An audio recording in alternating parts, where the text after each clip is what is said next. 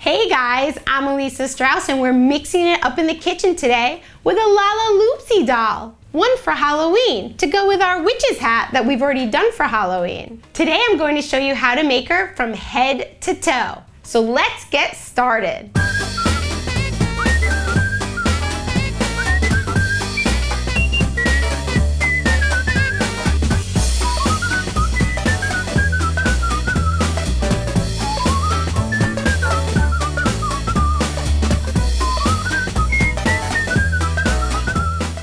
To make Lalaloopsy's head, I'm going to use a 2.5-inch styrofoam ball and a serrated knife just to cut the bottom off. Now I'm just going to knead the modeling chocolate and roll it out.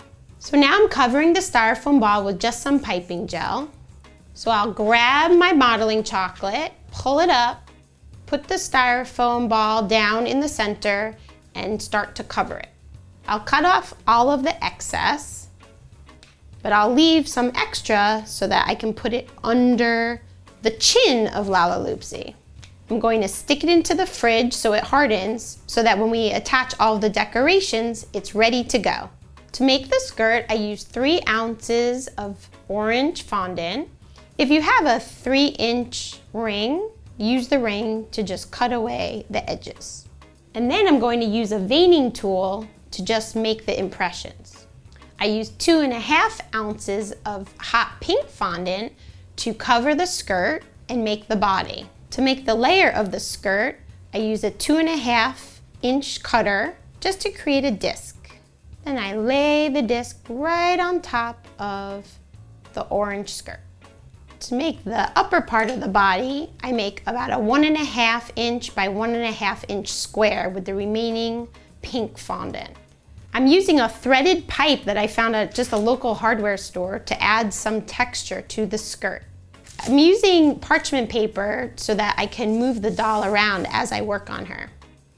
I use a ball tool to just create the area that's going to be arm sockets. I use some pink fondant to add a little detail on the arms. Use the veining tool to make some details. I cut a plastic dowel to 4 inches. That'll just keep the whole doll together. I use a little bit of the flesh color to wrap around the bottom of the dowel to make a neck. I use a little bit of the hot pink to create a ruffle around that neck. I make the legs with just a little bit of the orange fondant. I use my hand to roll it into a cylinder and I cut it at 2 inches. I roll a little ball of black fondant to give the leg a little foot. I use a little egg white to stick it together. Then I cover the leg and boot together. I just wrap it in a thin piece of the black fondant. Then I make a little indent up the boot, and that's where the laces are going to go later. I'll make a little tongue by cutting out just a tab from the black fondant.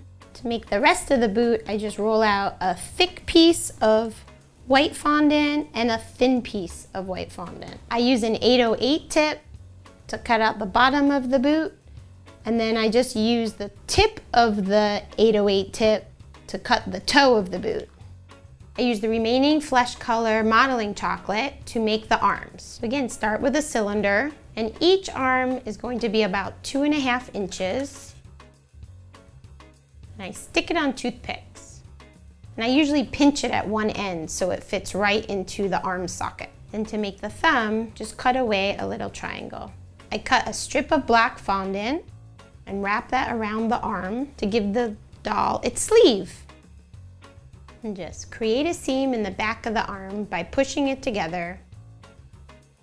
I have some white fondant rolled out and I'm going to just cut some thin strips.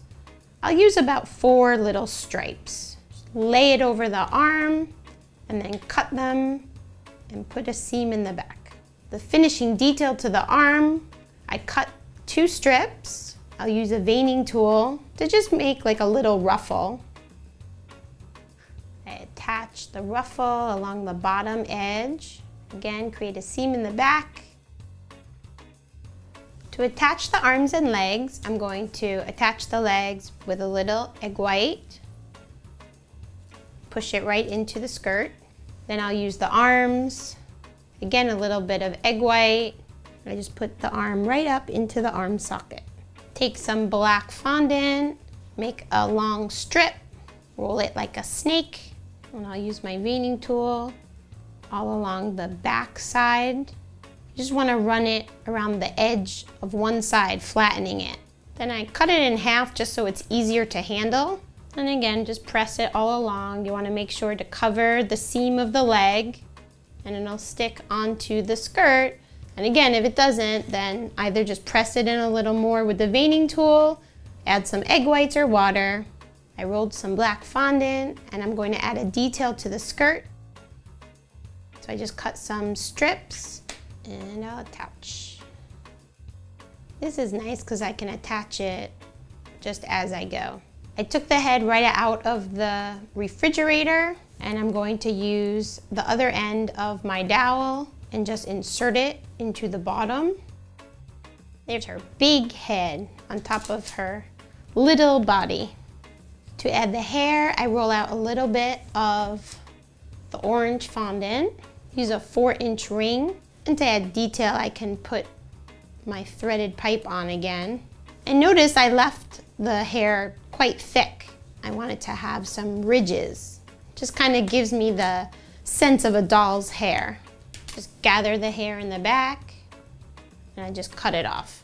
To get the 2 tufts of hair, I use 2 balls of the orange fondant, and then I'll stick 2 toothpicks in to hold it together. Kind of looks cute, like Japanese cartoon. And now I'm going to just make a bunch of cones of different sizes for the doll's hair. I'm just rolling it into different shapes. They're almost like teardrops to start. And then I want to make them pointy on one end. Some are going to be very long, and some will be shorter. Altogether, you'll need around 20-25 of these little guys. To attach all my cones, I'm going to just use a little bit of egg whites, run it along the back of the cone, and apply them gradually. Some in front of my little ball, and then the longer ones I'm going to put right over. I use some black fondant just to make 2 bows. I just take a little tiny piece for the centers of the bows. These are nondescript puffy bows. The bows attach to the hair themselves because the black fondant is so moist. To make the eyes, I use a mold from Marvelous Molds. It's my button mold, and I'm just going to use a little bit of the black fondant. Then I use a toothpick to create even deeper holes. And now I'm going to use an 806 tip to cut out 2 circles. So I'll just attach the eyes with a little royal. I use the back of the 804 pastry tip to just emboss where the mouth is going to go, just to give her a little smile. I use my black royal icing just to trace the smile. Then she has a little mole right there. And I'm going to add some eyelashes. I push in and pull away. I take the dots that were cut out with the 806 tip, place them for cheeks. And to add an extra detail, I use a toothpick to add some stitch marks.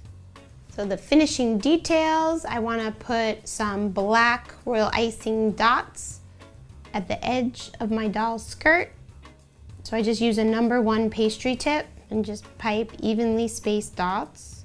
Last but not least, we'll add some laces. I just use some white royal icing, a number 1 tip, and I try to get the laces really close together, like they're lacing up a boot. Then I leave some room at the top for the bow. 2 long laces and 2 teardrop shapes. I hope you enjoyed making Lalaloopsy with me today. I'd love to see what you come up with. And if there's something else you want to learn, please just post it below and ask me. If you're looking for the ingredients or equipment I use, I've written it all out for you down below. I'm Elisa Strauss, and this is Mixing It Up. See you next week.